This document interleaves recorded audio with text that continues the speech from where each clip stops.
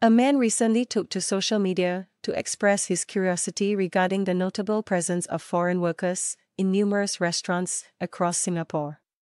On an online forum, he asked, "How do so many restaurants have so many foreign workers? Is there really a possibility that they have that many Singaporeans working at some back office to suit the quota?" He also shared his experience of visiting a ramen shop, where he noticed that the employees were mostly foreigners, except for one Singaporean. He mentioned that the cook was Japanese, and the wait staff were likely from Vietnam or Cambodia. Are they all PR? Or maybe married to a Singaporean somehow? Could it be that many who marry local? I'm also asking because I want to open a cafe and I cannot wrap my head around this grinning face with sweat. Also don't have any close friends who work in F&B to ask invasive questions to. I myself have worked in FB for 7 years, now in a small takeaway business, and I am only eligible to get one foreign worker. In the comments section, several Singaporean Redditors, who claim to have worked at small accounting firms or as auditors for FB companies, shared their insights. One of them said, "Many FB outlets have skeletal crew.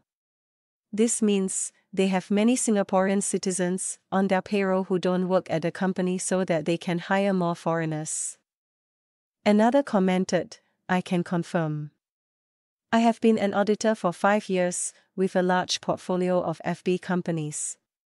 Phantom employees are the actual term." A third Redditor explained that certain restaurants and eateries, especially those where the parent company is from overseas, can freely hire foreign staff such as cooks, chefs, wait staff, and kitchen staff without adhering to local quotas.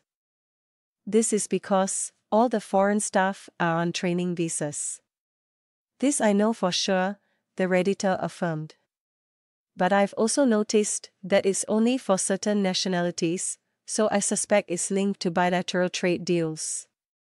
Conversely, others conjectured that these restaurants or businesses may have positioned themselves as factories, taking advantage of the fact that the manufacturing industry normally obtains a larger quota for foreign labor than the service industry. One Redditor said, "It's more tedious to register as food manufacturing factory than a cafe or restaurant, but then you get to employ way more foreigners. Companies that they have way too many foreigners and have a central kitchen very likely do this. On top of contributing to ghost employees and manipulating salaries under different companies, overall they get so many foreigner quota." As per the Ministry of Manpower MOM, the foreign worker quota for the services sector is the lowest among all sectors at 35%.